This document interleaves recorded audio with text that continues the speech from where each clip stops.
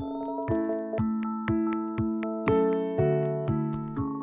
McEnroe, Director of Farm Operations at McEnroe Organic. We are a 1,200-acre certified organic farm located in northeast Dutchess County in the town of Millerton, New York. I have seen some events that were scary. We had a very bad hailstorm a few years ago in the middle of summer. It took a lot of crops out. It was quite devastating, actually. It was like the 25th of July when everything was ripe and ready to get picked, and big hail came down. Destroyed most of our outdoor vegetable crop. It was well over 50,000 in damage, if not 100.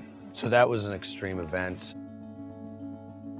The rule of thumb around in this region is May 21st is the last possible frost date. We got a frost the 23rd of May last year. So we make sure that we don't just go by the rule of thumb anymore and don't plant anything too early. Of course, the droughts get a little bit longer, it seems like. We have definitely seen more invasive species coming through and more pests.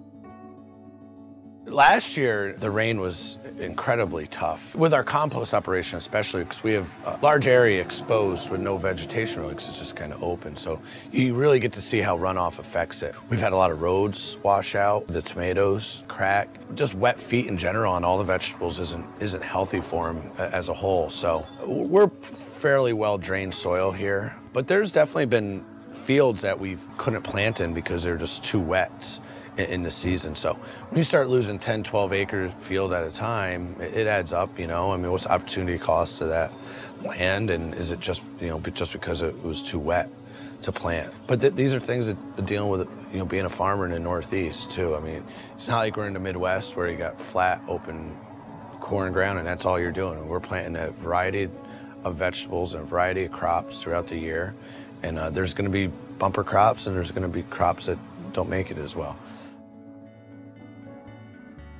After the hailstorm, we've done a couple things. We invested in some more high tunnels, just protective structures to grow our tomatoes in. If it's a late frost, if it's an early frost, if it's hail, if it's blight, if it's birds, a closed environment makes things much easier. So yeah, we'll continue to invest in that.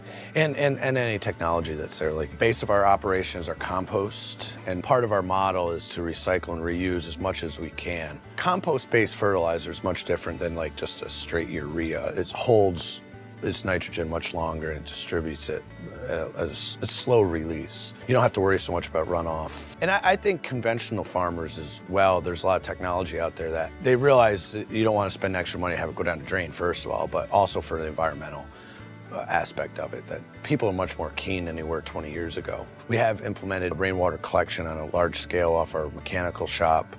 We have a waste oil furnace. We have some wood gasification stoves, heat our greenhouses. So we're always trying to find ways to reduce our energy imports. I think climate change is something that is never going to stop changing. Everything changes, just how fast it changes and what are we going to do to mitigate some of the risk.